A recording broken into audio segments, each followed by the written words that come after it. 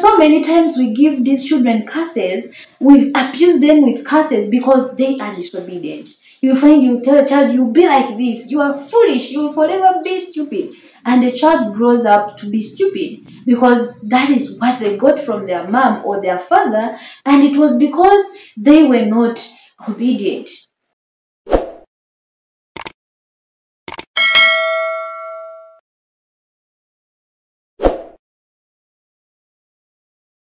Bad mistake is leaving a child to control you. And this happens when you call a child. Maybe the child is watching TV and you call them and they'll answer, I'm coming, and the child doesn't come. Or you send them to bring something, go in the house and bring for me something, and they don't bring it.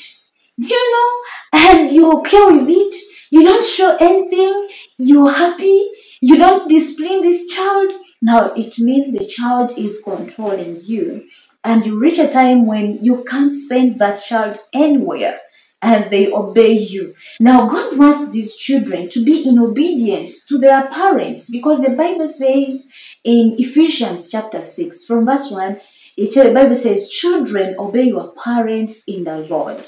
Now, it is us parents to help these children obey us. If you call a child and they don't answer you, that is disrespect. That is not obedience. Get your rod and discipline this child. Make this child understand that when mommy or daddy calls me, I should answer immediately and I should go to what she wants me to do. If a child is adamant and you are okay with it, you are letting that child control you, and that is not good. The Bible God wants these children to obey us so that they will be blessed. When you continue reading Ephesians chapter 6, verse 1 to 3 says, children, obey your parents in the Lord, for this is good. Honor your father and mother, but this is the first commandment with promise, that it may be well with thee, and thou mayest live long on earth.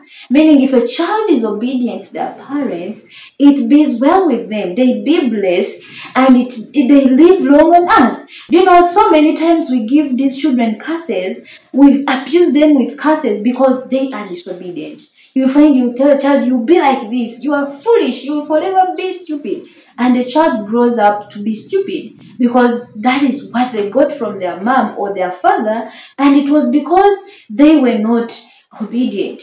Let's be careful to let these children not control us. When you let a child control you when they are young, they will grow up like that and they will not even give you respect, even in their adult age. Fourth mistake.